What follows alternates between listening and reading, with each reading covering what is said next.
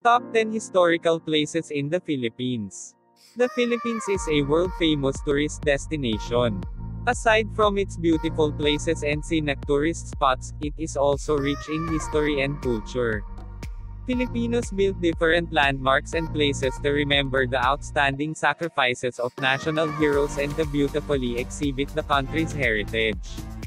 These popular works of architecture can capture not only the eyes but also the hearts of the viewers.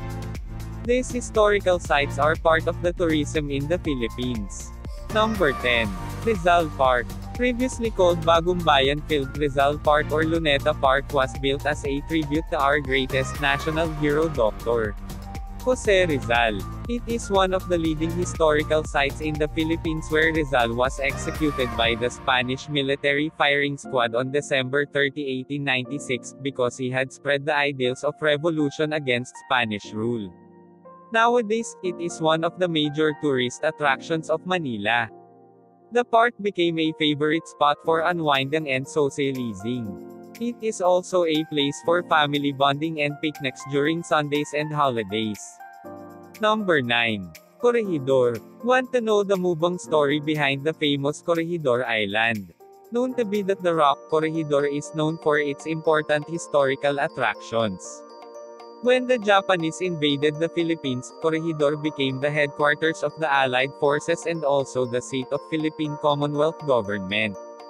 The huge firearms of Corregidor, which are used in support for Filipino and American defenders of Bataan, are now silent, but the damage seen on buildings, structures, and tunnels in the island continues on, telling a very moving story of a war that has claimed so many lives.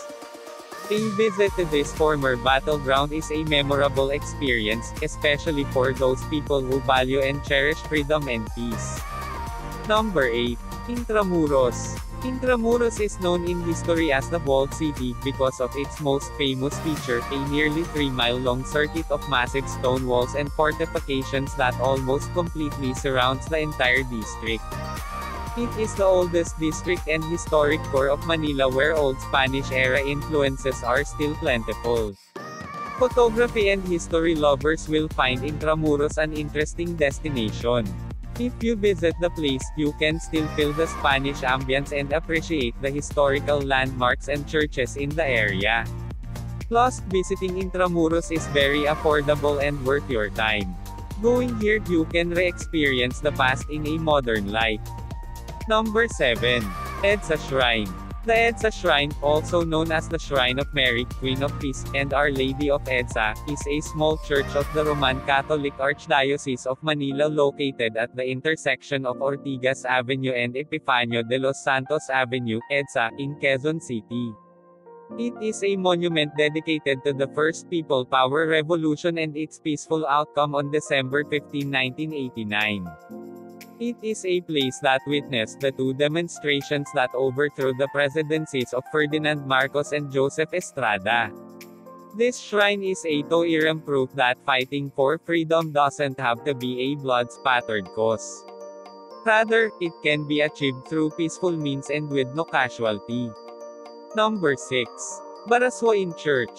Having earned the title as the cradle of democracy in the East, Barasoain Church is the most important religious building in the Philippines. It was founded by the Augustinian missionaries in 1859 and served as the session hall of Malolos Congress, the first Congress in the Philippines, which was held in September 15, 1898, under the presidency of Pedro Paterno. 3 major events in the Philippine history happened in this church: the convening of the First Philippine Congress, September 15, 1898, the drafting of the Malolos Constitution, September 29, 1898, to January 21, 1899, and the inauguration of the First Philippine Republic, January 23, 1899. The architectural design of the church attracts and engages visitors because of the curved facade, rose windows, and medieval bell tower. Its floral motifs and paintings of angels and saints along the ceiling adorn the interior of the church. Number 5. Leyte Landing Memorial Park. If you ever drop by Tacloban City, the Leyte Landing Memorial Park, formerly known as the MacArthur Park, is a must-visit destination. Remember the promise made by Gen. Douglas MacArthur, I shall return. He kept this promise when he returned with an army of 700 ships containing 174,000 American soldiers at Red Beach, Palo, Leyte on October 20, 1944. The red in Red Beach doesn't refer to the natural color of the sand, but its color after being drenched in blood. Many tourists visit the park to reminisce an important event in history, the fulfillment of Gen. MacArthur's promise to the Filipinos to come back and help them win against the Japanese colonies. It always brings inspirational memories of how our beloved ancestors fought for our freedom. Number 4. Fort Santiago.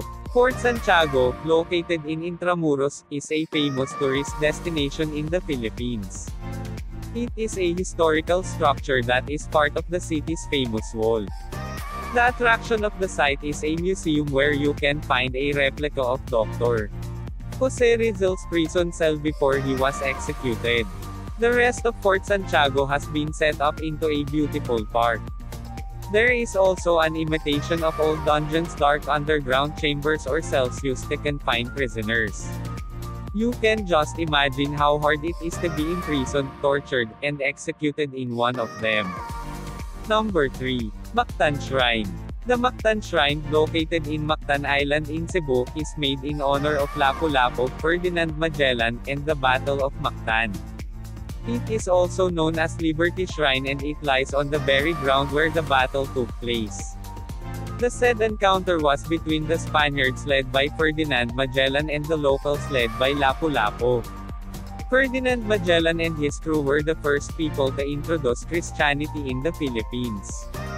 In the quest to prove that the earth is not flat, he traveled the world and docked in Mactan, where he was eventually killed by Lapu-Lapu on April 27, 1521.